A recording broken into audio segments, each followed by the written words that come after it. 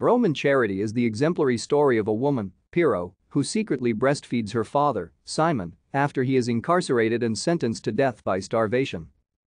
The story is recorded in Factorum Ac Dictorum Memorabilium by the ancient Roman historian Valerius Maximus and was presented as a great act of pietas and Roman honor. A painting in the Temple of Pietas depicted the scene. Additionally, wall paintings and terracotta statues from the 1st century excavated in Pompeii suggest that visual representations of Pyrrho and Cimon were common. However, it is difficult to say whether these existed in response to Maximus's anecdote or inspired his story. Among Romans, the theme had mythological echoes in Juno's breastfeeding of the adult Hercules, an Etruscan myth.